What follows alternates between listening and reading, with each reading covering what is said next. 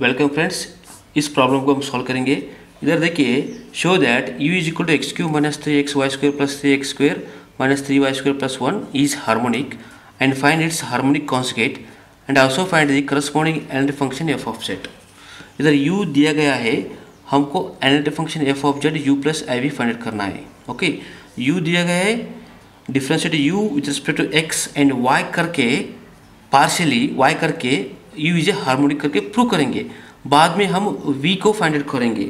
बाद में इधर सब्स्टिट्यूट करके u एंड v को सब्स्टिट्यूट करके put x equal z and y equal 0 करके हम आंसर निकालेंगे। ये तो बहुत ही सिंपल है। इधर देखिए, फर्स्ट हम u इज ए हार्मोनिक करके प्रूव करेंगे। Differentiate u with respect to x करेंगे। Okay, with respect to x partially y treated as a constant. ये हो गया 3x² और a माइनस 3y स्क्वेयर, ये हो गया प्लस 6x, ये 0 0 हो जाएगा ना। Differentiate u with respect to y करेंगे, x treated as a constant, ये 0, ये हो गया माइनस 6xy, ये 0 हो गया, ये माइनस 6y हो जाएगा, 1 बिकम 0। ओके, हमको यूज हार्मोनिक्स करने के लिए लैप्लास इक्वेशन को सेटिस्फाई करेंगे, मतलब इन दोनों को अगेन डिफरेंशिएट करेंगे। Now differentiate in this equation with respect to x once again. ये हो गया dough square by dough x square, ये हो गया 6x, ये 0 हो गया, ये प्लस 6। ठीक है, ये तो बहुत ही सिंपल है। अगेन इसको डिफरेंशिएट करेंगे, differentiate in this equation with respect to y once again partially, x treated as a constant. ये होता है dough square by dough Y square, that is equal to, ये हो गया माइनस 6x, ये माइनस 6। ठीक है, now therefore dough square you bye dough x square plus dough square you bye dough Y square is equal to 6x, ये हो गया 6x plus 6, second one ये हो गया माइनस 6x माइनस 6, ये 0 हो गया। ये तो लैप्लास इक्वेशन सेटिस्फाई हो गया। नाउ दस u is a harmonic. Laplace equation satisfy means u is a harmonic. Okay, बाद में हम हार्मोनिक कॉन्जुगेट निकालेंगे। ये मतलब now consider share equation. Now you consider coaches Ramon equations, dough u bye dough x is equal to dough v bye dough y, okay, and do v bye dough x is equal to minus dough u bye dough y।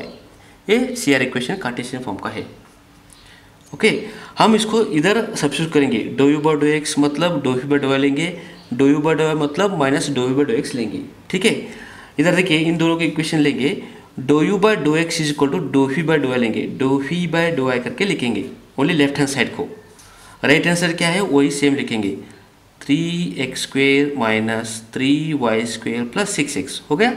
ठीक है, ये first expression. Second expression, ये equation है dough u bye dough y, dough u bye dough y is equal to minus dough v bye dough x लेंगे, ये minus को इधर लेंगे, ये हो गया। इधर देखिए dough u bye dough y is equal to dough v bye dough x। ठीक है, dough v bye dough x minus लिया तो minus of this right hand side, minus 6xy minus 6y। Okay, ठीक है, हम इसको माइनस ब्रैकेट ओपन किए तो ये आ जाएगा प्लस 6xy प्लस 6y। ठीक है, ओके, बाद में हम इंटीग्रेट करेंगे। फर्स्ट एक्सप्रेशन को इंटीग्रेशन करेंगे विथ रिस्पेक्ट टू y से करेंगे। ओके, ये हो गया है φ is equal to integration of 3x square minus 3y square plus 6x with respect to y, dough v bye dough y plus f of x। f of x का मतलब है arbitrary function of x। ठीक है, second expression को हम integrate करेंगे with respect to x के करेंगे। φ इज इक्वल टू, ये हो गया integration of 6xy plus 6y with respect to x dx plus g of y लेंगे, g ऑफ y मतलब arbitrary function of y। Okay, now φ is equal to, ये हो गया 3 into with respect to y, constant है, ये y आ जाएगा minus 3y square किए तो y क्यूब बाई 3 आ जाएगा। ठीक है, प्लस 6xy आ जाएगा प्लस f ऑफ x।